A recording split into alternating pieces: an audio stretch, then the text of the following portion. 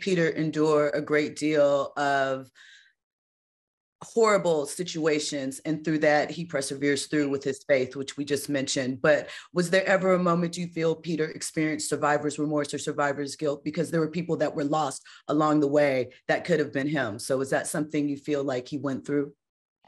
Yeah, there was a moment with Peter coming out of the tree.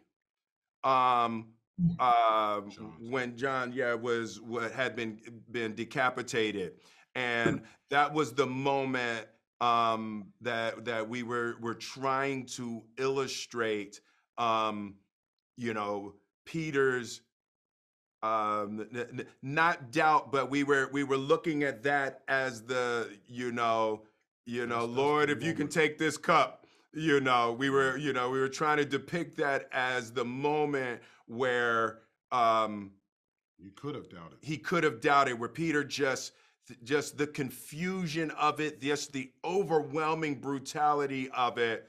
That was the moment where it was his low moment, where he got closest to the edge of losing his faith. That's right. In the tree, you see him pray at the end of it. Yeah. Before he came out the tree.